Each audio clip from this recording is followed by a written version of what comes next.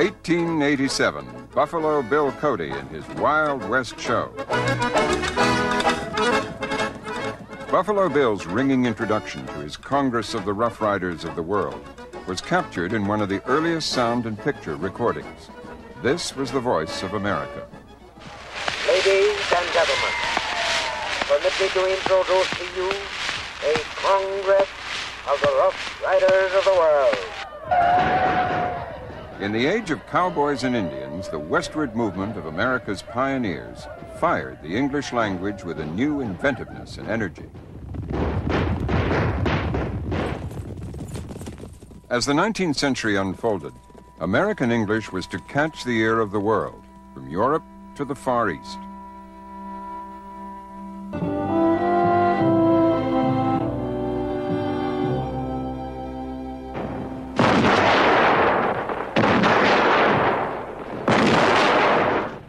Yorktown, 1781, the final battle in the War of Independence.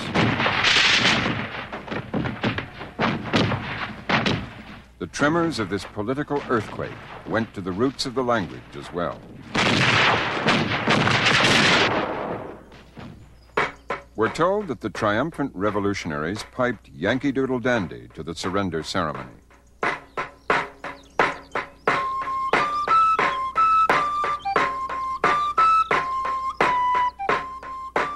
The British played a melancholy air. The world turned upside down. If buttercups buzzed after the bee, if boats were on land, churches on sea, if ponies rode men, and if grass ate the cows, then cats should be chased into holes by the mouse. This was the point at which Britons and Americans, as they later said, began to be divided by their common language. If summer was spring and the other way round, then all the world would be upside down.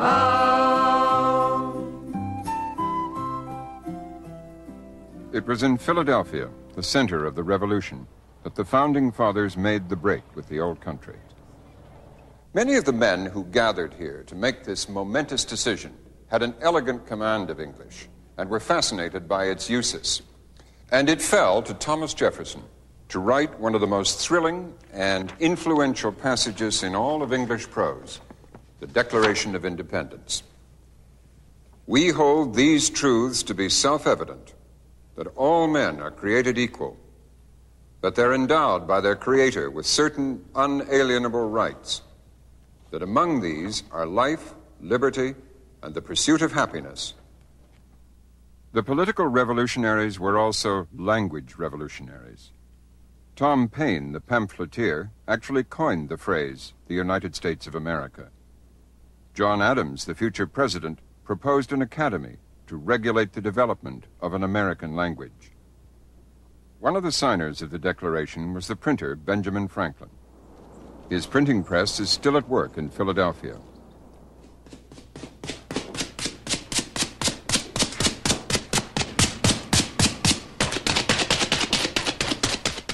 Patriots like Franklin championed brand new words, what they called Americanisms.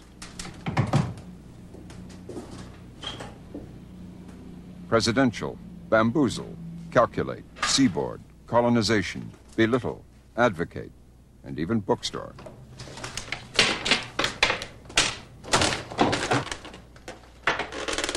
The first Americans also began to rationalize English spellings, writing honor, O-R, and theater, E-R. Noah Webster was America's pioneering lexicographer. His famous dictionaries popularized these new spelling conventions. A lifelong student of American English is Alistair Cook. Webster's dictionary was, I think, a deliberate attempt to give for the first time a dictionary which would be a help to all the incoming populations, especially foreigners, of immigrants. And, of course, he gave pronunciations.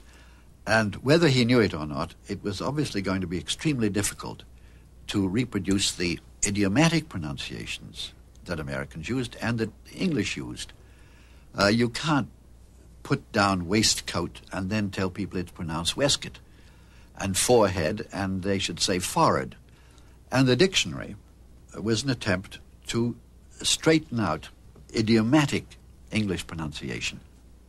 What he did was to give equal quantity to each syllable.